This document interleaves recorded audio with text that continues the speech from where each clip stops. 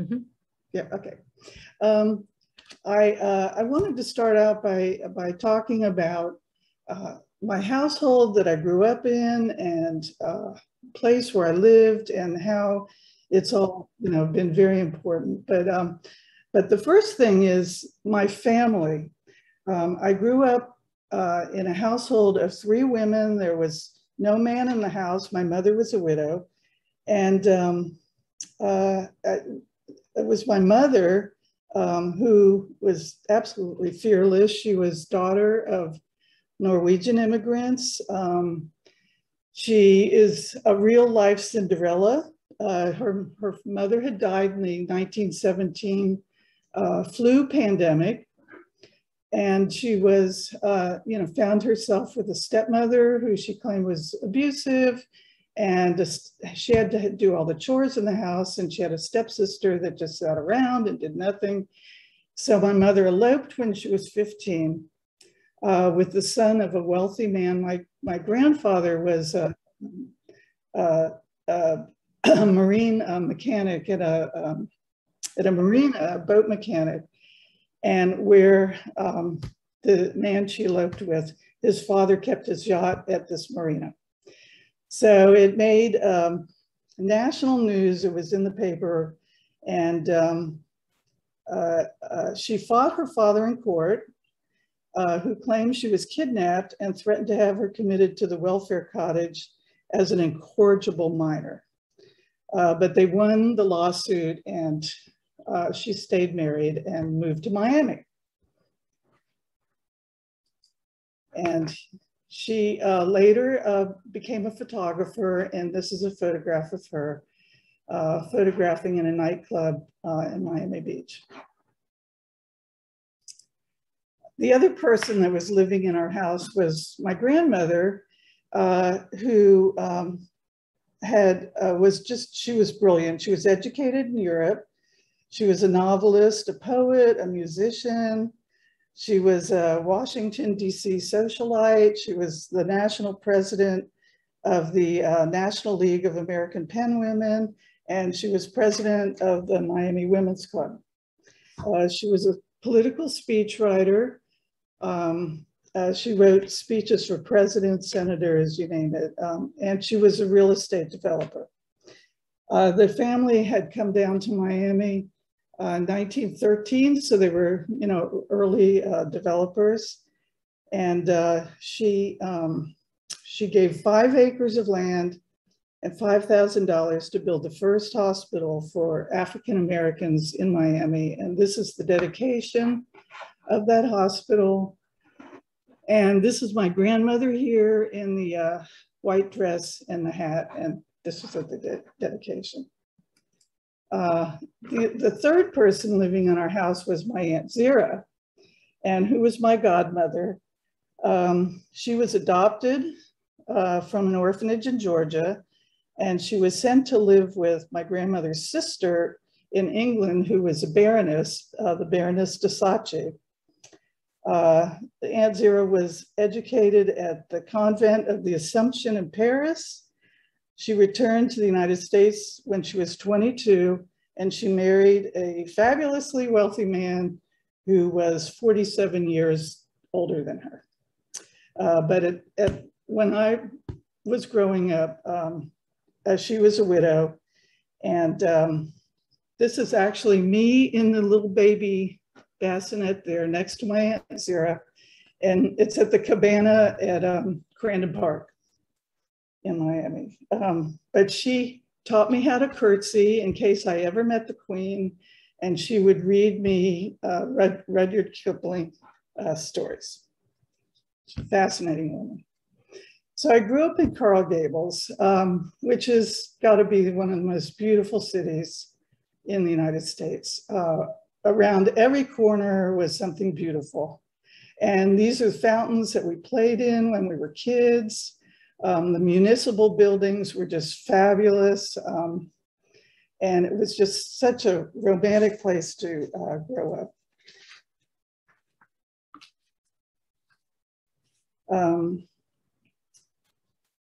The Venetian pool, I lived at the Venetian pool in the summertime, and I This is the gates going into the Venetian pool. It's just a wonderland. It's the largest freshwater swimming pool in the United States, maybe the world. It's 800,000 gallons of water. It had caves. These are caves in the background here. Waterfall, lush tropical plants. And it was just a wonderful place to spend the whole summer. I learned how to swim here when I was like 5 years old. And they drain the pool in the summertime. They drain the pool every night, and it fills up from the Florida aquifer every morning, which is just amazing. So it's fresh water, no chemicals. And you see the color of the rocks there, that's from the minerals. And if you had a white bathing suit, by the end of the summer, your bathing suit was that color. So this, I'm going to put this slide up because this is one of my first drawings that my mother always kept. And I just want to show that all children start out the same way. When you're born, everybody draws exactly the same, but then if you pursue it and you really want to be an artist and you pursue it and you look and you study and you draw all the time and you develop talent. So when I was growing up, these are the paintings that were on the wall in my house. These are two, I'm going to show you two of the paintings. My grandmother was a big art collector and had collected art from all over the world. And so this is an Italian painting. I don't know the artist. I can't find a signature anywhere. But there's a story here. It's obvious that this artist is painting a nun, painting her portrait, and he's fallen in love with her and trying to kiss her or whatever. So I just thought, well, you know, growing up and looking at these paintings and this painting, this is Angiolo Lemmy. And again, there's a story here. What's going on? There's a story. And so this is what I grew up with. And also, this was on the wall in our house, Maxfield Parrish prints. So to me, artwork always, it was narrative and it was story, and that's what I was interested in. My first art prize, I was in the 6th grade, and it was an art contest for the 40th anniversary of Coral Gables, and I won from my elementary school. And what I painted was this, the Granada entrance. I don't have the painting anymore, but this is what I painted, and I won $10, a $10 savings account. So then as I got older and, you know, high school, and I would go to the library and just to go through art books, just looking at pictures. I was fascinated with Japanese woodcuts and also with the Art Nouveau, mostly the posters. This is Alphonse Mucha on the right, and the Japanese woodblock on the left is actually one that I own. It was my husband's family. Okay. It's not advancing to the next slide. Okay. I also love the Preraphaelites. This is Malleus. It's the death of Ophelia, and is probably one of the most iconic Preraphaelite paintings.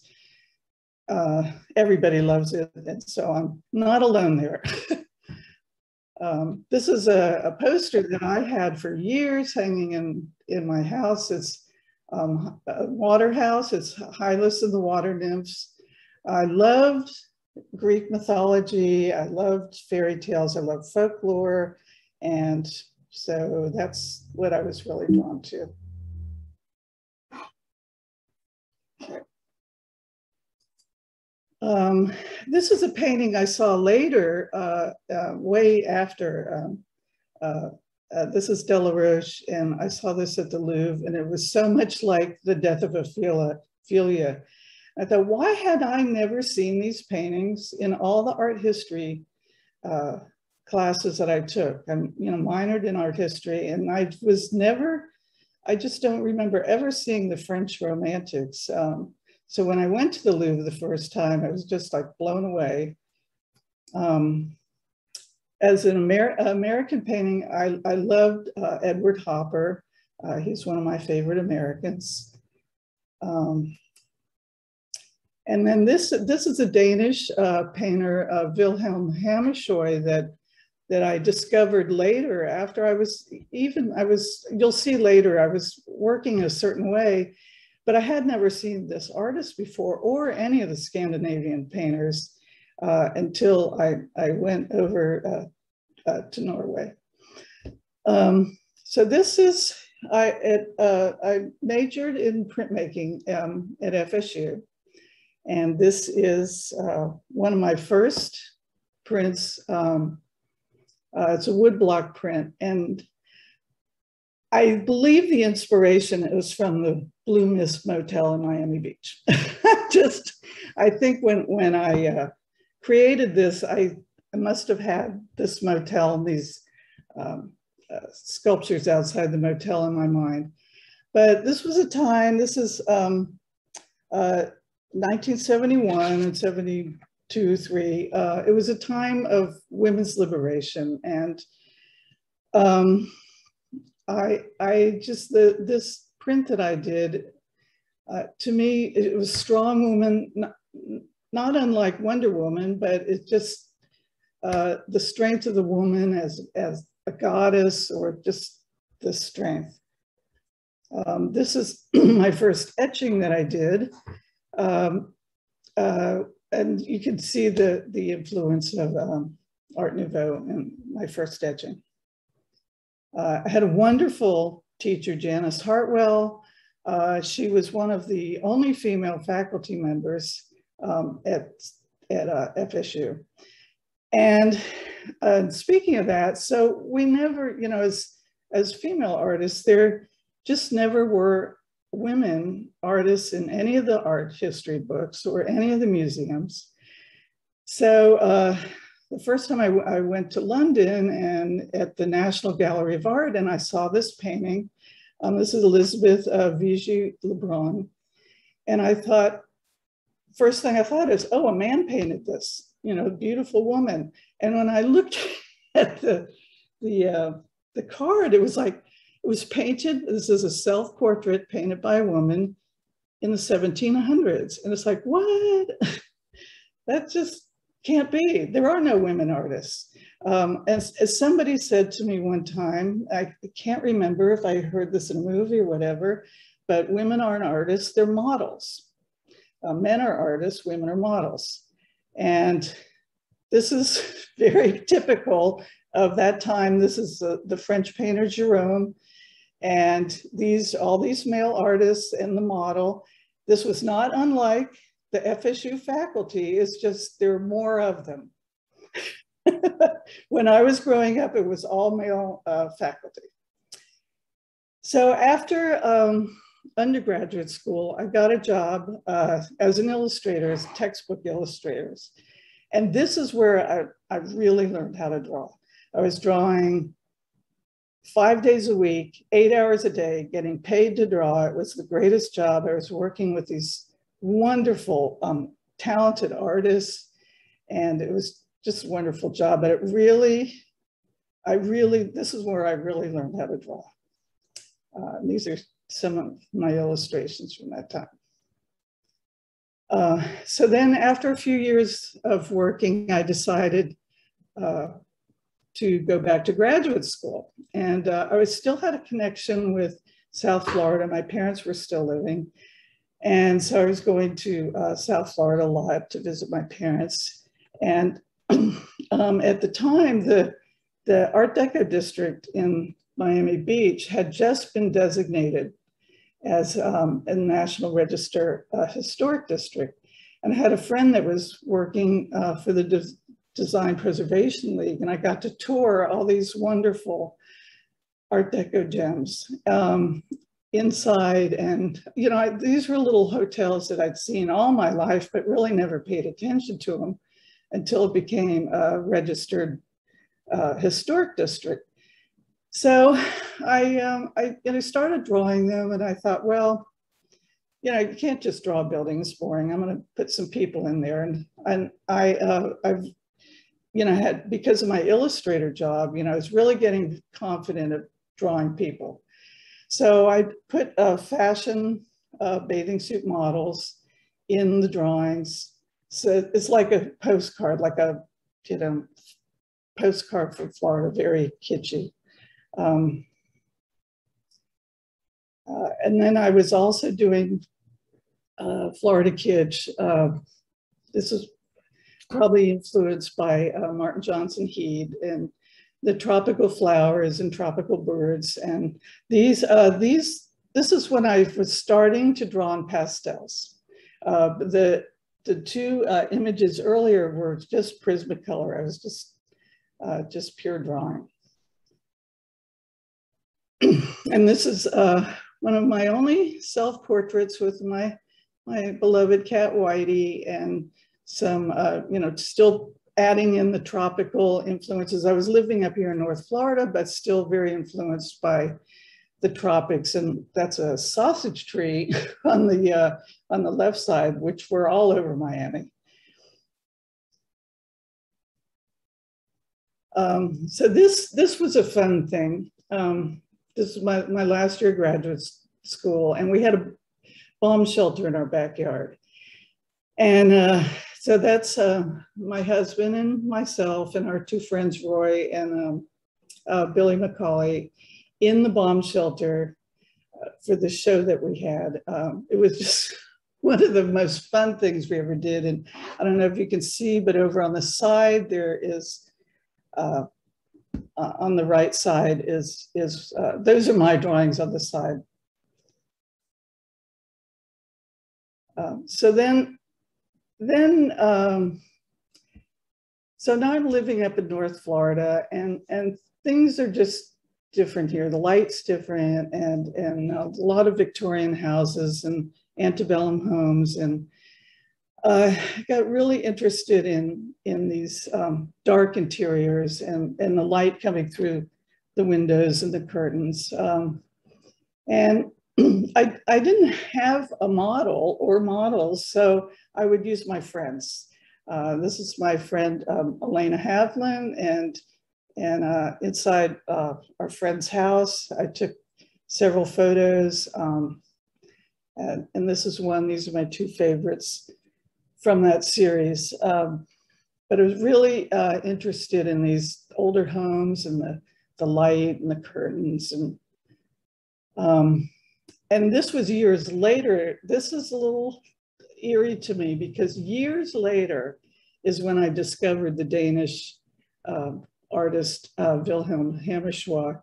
And this is almost the same room. I just couldn't even believe it. I had already done that drawing years and years earlier. And then I saw this painting and I was like, whoa. So I started thinking about my heritage and my Scandinavian heritage. And so maybe that's where all this is coming from and why I have this interest.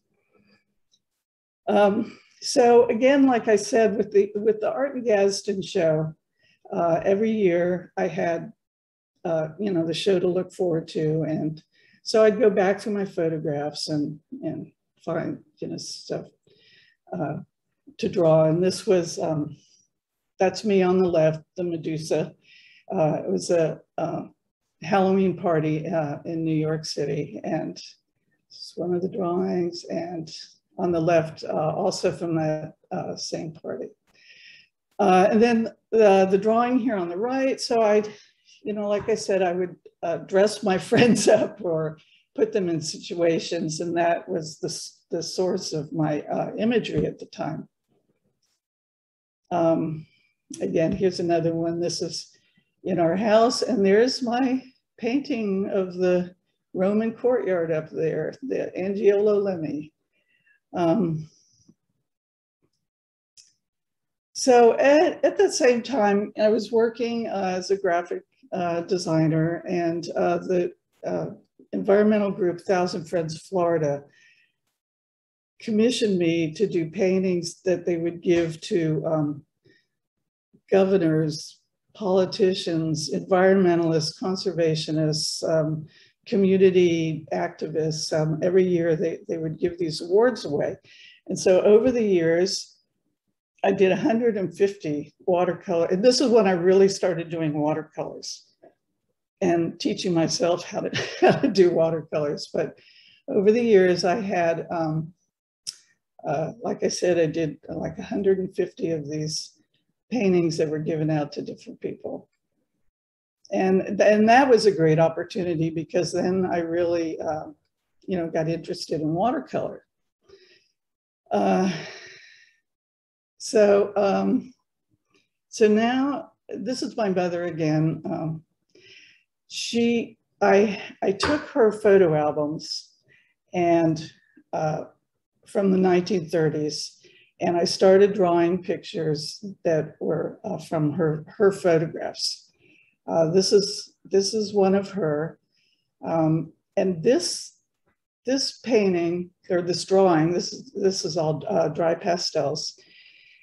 It won first place at the Art in Gadsden show that year, and then I was invited to have a one-person show at the Okaloosa Walton Community College by the curator there, the museum director there. So that's when I decided to take these photographs of my mother's, and I did a whole series of drawings from these photographs.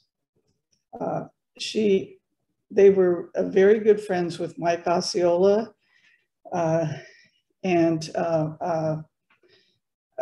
she took a lot of photographs of him. This is in our house in Coral Gables. They tutored Mike so that he could get his high school diploma. And the writing at the bottom, that's her handwriting. It was written in the photo albums, and I would just write that on the into the drawing. This is another one of Mike, and he was an alligator wrestler at the Moose Isle, Miccosukee Indian tourist attraction. And this is another one. It was just a wonderful series. Really enjoyed working from these photographs of my mother's. They're very tiny photographs. I had to blow them up really big in order to do these. These drawings are large. They're like 30 by 40 inches. And here's Mike's father, the Chief William McKinley Osceola. This one is really one of my favorites. I love this feeling of contemplation, loneliness, isolation. It's really, the photograph just really spoke to me. And then this is my mother. At the time, she had caught the world's record largest shark ever caught off a bridge. And just another one of the stories. There were so many stories in my family growing up. But the shark was pregnant at the time, and so that's why it was so big. But she fought this shark for 8 hours on the bridge, on the causeway between Miami and Miami Beach. And then I don't think this is the same shark. This is another shark, but this was their house on Palm Island. The family developed Palm Island and also, built a lot of houses on Brickell and Bayshore, and developed Palm and Hibiscus Island, and built the first 10 houses on Palm Island, including the one that they sold to Al Capone. They did not know that they were selling this house to Al Capone because they thought they sold it to his lawyer. And that is at the top of the screen is the Bush's house right there. And then this is Al Capone's house across the street. So later I went back to doing watercolors. And this was, at the time, they were doing a fundraiser for the Gadsden Arts Center, and it was called Art in Bloom. And that inspired me to do, I did 3 paintings with flowers and classical elements and urns. And these were 2 of the paintings that I did in that series. The one on the left is all North Carolina wildflowers, and the one on the right is Florida flowers. So then these are some houses in Quincy, historic homes that I began painting. And it just, you know, again, I love the shadow and the light. And somebody commented about my purple shadows, but I was really just trying to learn how to do watercolors and shadows. This is one of my favorite watercolors, a little tiny Sea Rock City. This was up in Georgia, and you know, one of those things, roadside attractions. It was. So after some time, I started painting historic architecture. I got really inspired by going to Savannah and Charleston and seeing these beautiful doors and windows. And the art center at the time was having a show called Out of Pocket, where artists could sell real tiny paintings, 4x6. And I thought, well, you know, I'll just do like a door or a window. And so I did a lot of these over the years and really enjoyed these. This is another one, this Charleston on the left. And then this is the Savannah Cotton Exchange on the right. So now I'm going back to leaving watercolors, going back to pastels again. And I'd had it in my mind. I'd always been fascinated by fashion and fashion illustration. And that's really where I learned how to draw, you know, seeing those fashion illustrations in magazines and newspapers. And I love the idea of wedding dresses and storefronts, especially if they're lit up at night. And so I just had in my mind that I really wanted to do wedding dresses in a storefront. So we were in New York City and we were walking down Fifth Avenue. And also the idea of the curtains of the stage. And I looked up and I saw this image and it was like, that is the image I've been thinking about for years. And so I did this one, and then this is another one I did. This is a wedding dress shop in Tallahassee that I used to drive by every night to go pick my husband up when he was teaching at FSU. So that was a short-lived series. There were the only 2. So now we're getting to the current show. This is a painting that I saw at the Louvre. I cannot remember who the artist is. I'm really sorry, but I had seen an image like this almost every day driving home from work at sunset. There was a canal on Capitol Circle and the sun would be setting and it was lit just like this. And then I started becoming really interested in the Scandinavian landscape painters. This is Kitty Keelan. She was a Norwegian landscape painter.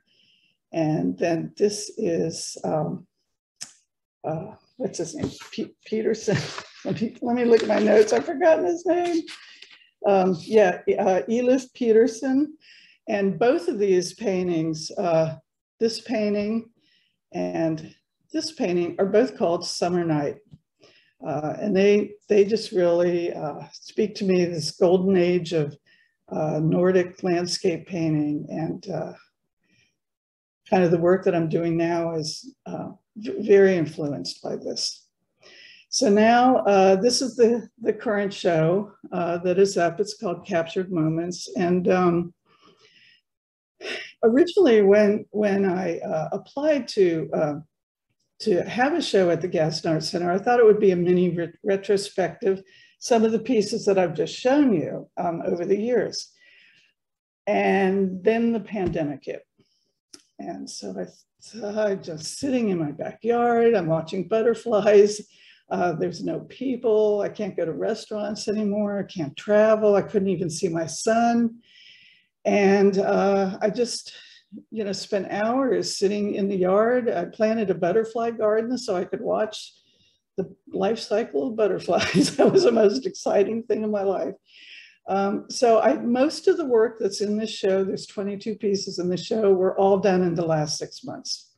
I went back, I started looking at all the photographs I've taken over the years of landscapes and picked out my favorite. These are just images that were captured first by the camera, and now I'm capturing them on paper.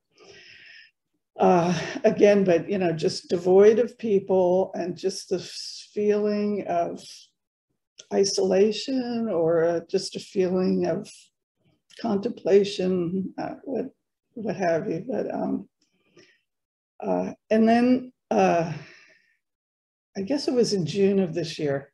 So I was working on this series, and in June of this year, I'd been seeing a lot of chatter on Facebook that Wakulla Springs had gone clear for the first time in years.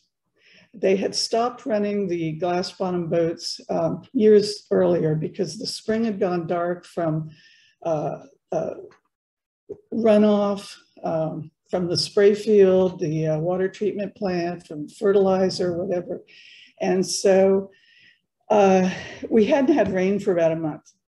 And everybody was like, oh, the spring's so clear, so clear. So I went and took a lot of photographs, and it was remarkable. And we got to go out on the glass bottom boat just as a fluke.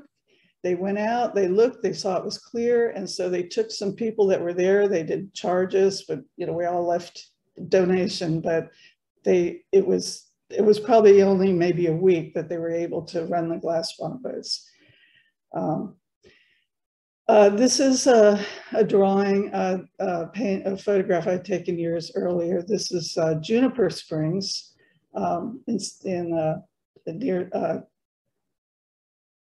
no, this is Rainbow Springs. This is north of Tampa. This is Rainbow Springs. This one on the left, that's Juniper Springs in Central Florida. And then the one on the right is the last one that I've done in the series. That's Cross Creek near Marjorie Kinnan Rollins' house. And I am not done with this series because I just have really enjoyed doing landscapes, and I've really enjoyed getting back to pastels and focusing on the light. And so I'm going to be doing a lot more of these. But I think I have one more slide. Yes. So a friend of mine sent me this cartoon. She didn't even know that I was going to have them, the Malaya's death of Ophelia in the slide talk, but she sent this. I was like, oh my God, you've got to see the show because this is in my talk, and I just thought it was so. That's just really funny. But that's it. So now I stop the share, right? Yep. Stop screen share. Wonderful. But I'm going to keep you featured as a presenter. So wait, I have to spotlight everybody. Here you are. And Angie, because we're going to move shortly into our question and answer. And Dawn, that fascinating presentation. Angie did a test run with you, and she told me how interesting it was. What an amazing family you have. So with that, I will turn this over to Angie and Sarah. Sarah's been monitoring the chat, and Angie has some questions as curator, and have you share some questions with Dawn from our listeners today. Wonderful. Well, I don't know if there's any questions yet in the chat, but I encourage all of our listeners out there to put any in there. But I will ask some, just kind of curious. Dawn, how do you think working as a graphic designer influenced your art?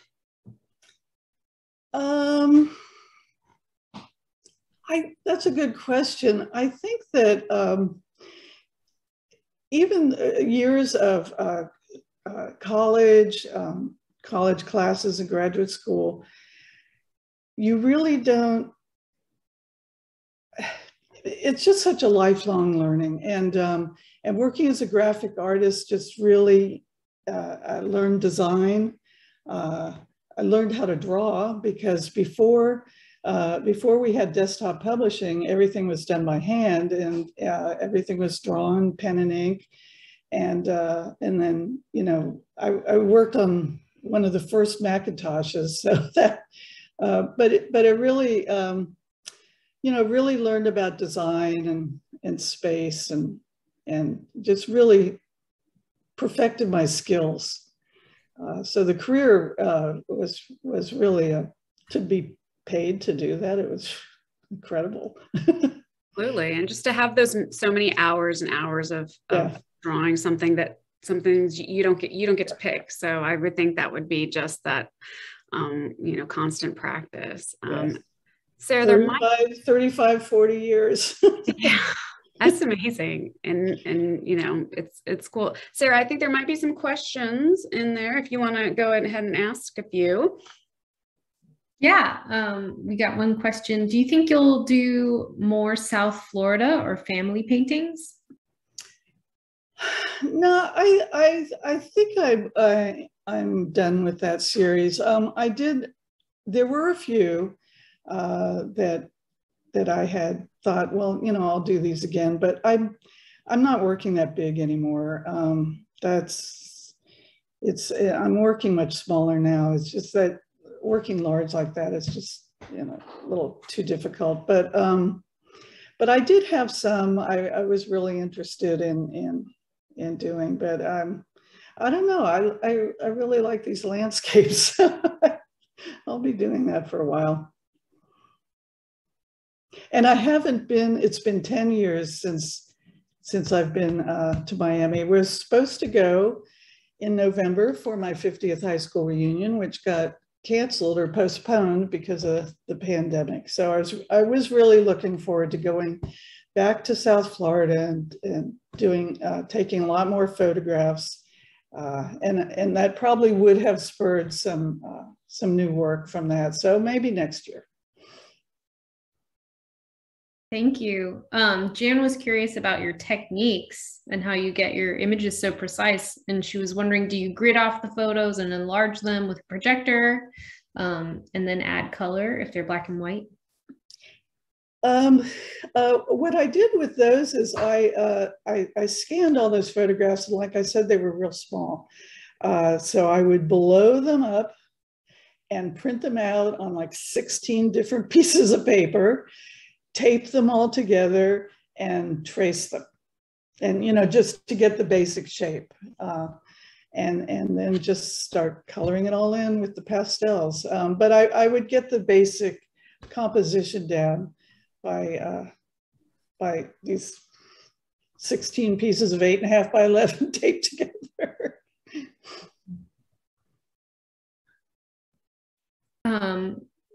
Marissa was curious, what's your perception of women artists in the FSU art department today? Has there been progress? Oh, I think it's completely changed. I think it's almost entirely female faculty. I don't know.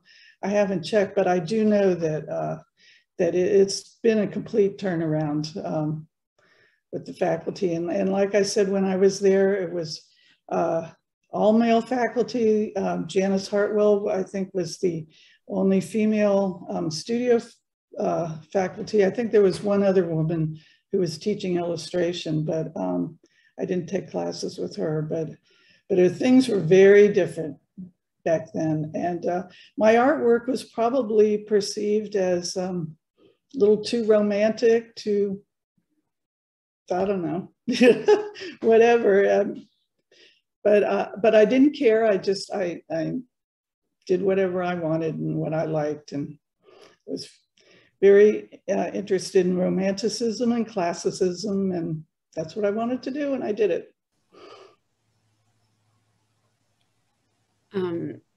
One question that I had seen earlier, was asked about the person in New York dressed in black fur. Who is that next to you? That was a friend of mine. I think he's actually on the chat. Was Susan Gozin. She's a fabulous artist, paper maker, and the Dudene paper mill in New York City. And I did see a question about purchasing Dawn's work. A lot of these pieces that are on display in the current exhibition, Captured Moments, are for sale through Dawn. And if you want, you can, while you're here looking around, you can fill out a form and then I can get your contact information to Dawn. The only thing is if you do purchase the piece directly from Dawn, it's got to stay on display. And this exhibition will be on display through December 11th, but you could have it home for the holidays. And free shipping. Right. I have to say, I see a note from Marcia Orr, which sounds kind of amazing. I might let Sarah read this because I think this is really fantastic. Yeah, you've gotten a lot of very loving comments. But this one in particular says, "Fabulous, Dawn, brought me back in time.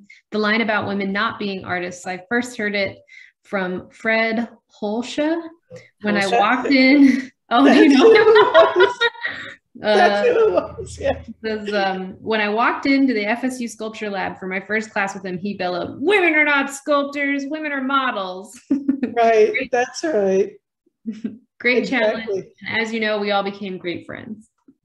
Right, and Fred Holshu was my husband's major professor, but I'm so glad Marcia reminded me. I knew I'd heard that somewhere, and I thought maybe it was a movie, but Marcia has been very inspirational in my career. She actually facilitated the purchase of many of my drawings that are in state buildings. Marcia facilitated that. Well, Dawn, I noticed you talk a little bit about, or a lot about, your influences in looking at different artwork. I saw in the wedding dress pictures, they're sort of Edward Hopper meets Mucha, you know, they're sort of Art Nouveau meets Edward smash Hopper. Up, right? Exactly. And then your landscapes and the influence of Nordic painting and the painting from the Louvre on those.